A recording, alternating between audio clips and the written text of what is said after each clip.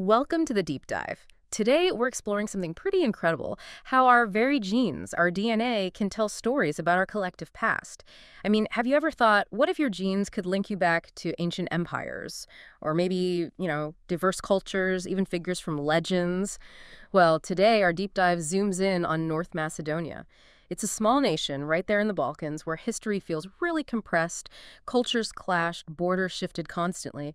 And its gene pool, well, scientists say it's one of the most layered and honestly most debated in the whole Balkan region. It holds clues about continuity, resilience, but it's also a real flashpoint for identity politics. Yeah, it's a fascinating case study. What's really insightful, I think, is how looking in the genetics here challenges our usual ideas about what makes a nation national identity.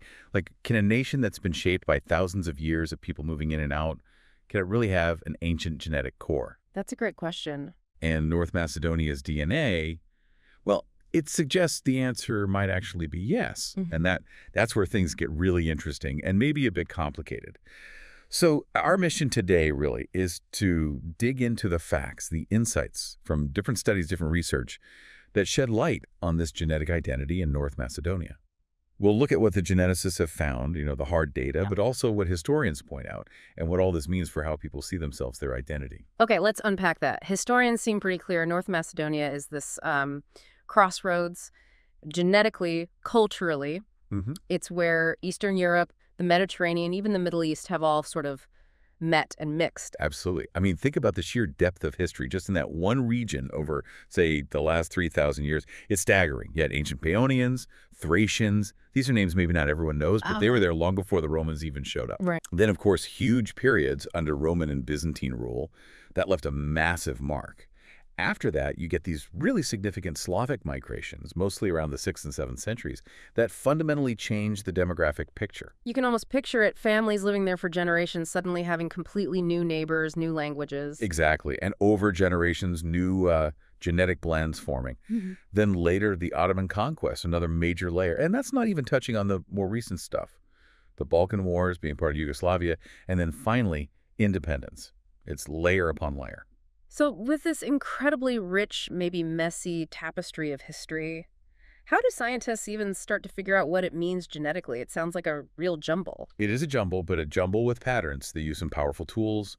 Recent genome-wide studies, these look at, well, pretty much your entire genetic code, and also mitochondrial DNA analysis that traces the maternal line way back. And what these studies are showing is that people from North Macedonia generally have a genetic profile that reflects deep Indo-European roots, so ancient connections, but also significant Slavic input, and this underlying continuity with other southern Balkan populations. Let me give you some specifics. Over half, more than 50% of Macedonian men belong to just 3 main Y DNA haplogroups. Think of these like ancient clan signatures passed down the male line. Right, like genetic family names almost. Kind of, yeah. They are E1B1B, R1A, and I2A. Now, this specific combination, you find it across the Balkans and into Eastern Europe. It hints at, well, an older local population mixing with those later Slavic arrivals. And then if you look at the mitochondrial DNA, the female line, you see haplogroups like U5 and H quite frequently. And these show strong links, real continuity back to the Neolithic and Bronze Age people who lived in the Balkans thousands of years ago. Wow, so continuity going way back. Exactly. But here's maybe the bombshell finding. A big comparative study in 2017. It found that modern North Macedonians, genetically, clustered closer to Bulgarians and Serbians than they do to Greeks or Albanians. Oh, I can see how that would stir things up. Oh, absolutely. It directly challenges some very deeply held national stories in the region, right? It forces people to rethink historical connections, and yeah, it sparks some very heated debate. So boiling it down, the science paints this picture of a really layered genetic identity. You've got these deep Balkan roots, thousands of years old, but then clearly overlaid with major Slavic contributions.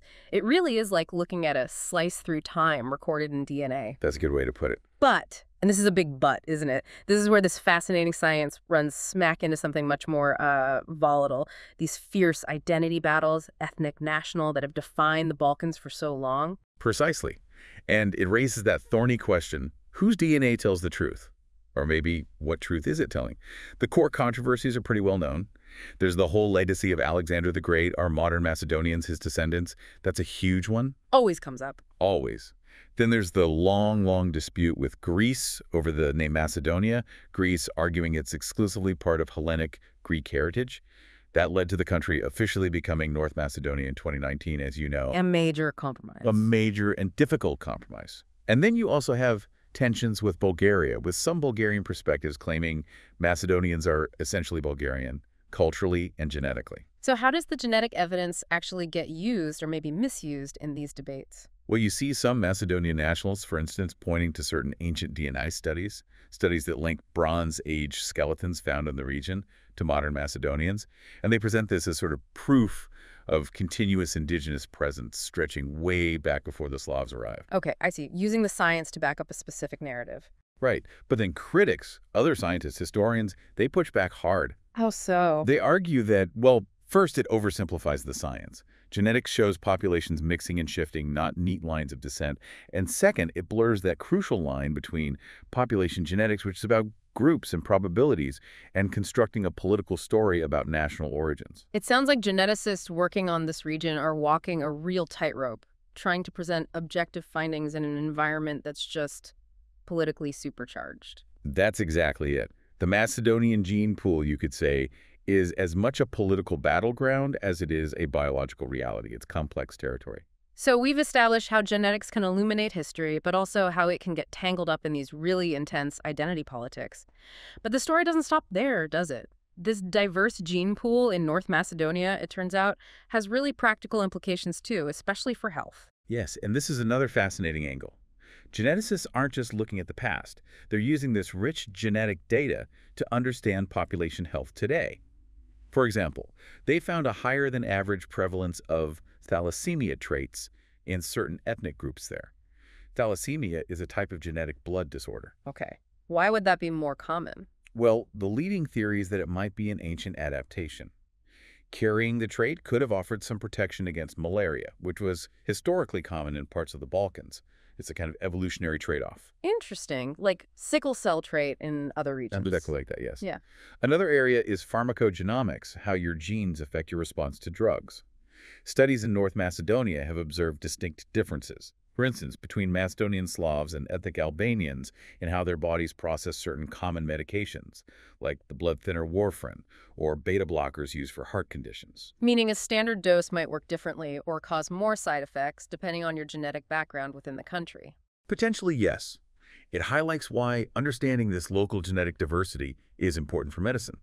Really, North Macedonia's diverse gene pool makes it a valuable sort of natural laboratory for studying how genes and environment interact to influence health outcomes, not just there, but potentially across Europe.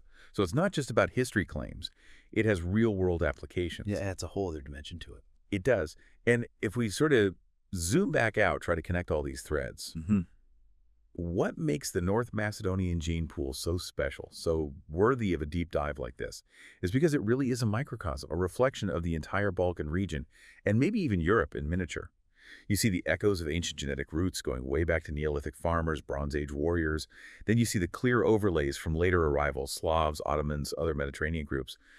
And woven through it all, you see this very human story, the struggle to define who you are, your identity, especially when you're caught between big historical forces and, frankly, great power politics. So for you listening, what does all this mean? Well, maybe it means thinking about ancestry in a more complex way. This isn't just abstract DNA data. It feels more like a living history book, a history book that kind of forces us to reconsider where people really come from and how modern borders. Well, they often don't neatly map onto these much older, deeper genetic connections. Exactly. It challenges us to see history not just in text, but etched right into ourselves. So as we wrap up this deep dive, it seems pretty clear that North Macedonia's gene pool mirrors the Balkans itself. It's complex, it's overlapping, sometimes it seems contradictory, but it's undeniably rich with history. Which leaves us with a pretty profound question, I think, for any nation, really, but especially here. Can DNA truly define a national identity? Or perhaps, should its main role be to remind us of just how interconnected we all are, of our shared, tangled roots? Should we be using genetics primarily to draw lines between groups or to find the connections? That's definitely something to ponder. We encourage you to think about those questions. Remember, every gene tells a story, often many stories. But it always takes us, people, to listen, to interpret, and to decide what those stories mean for us today.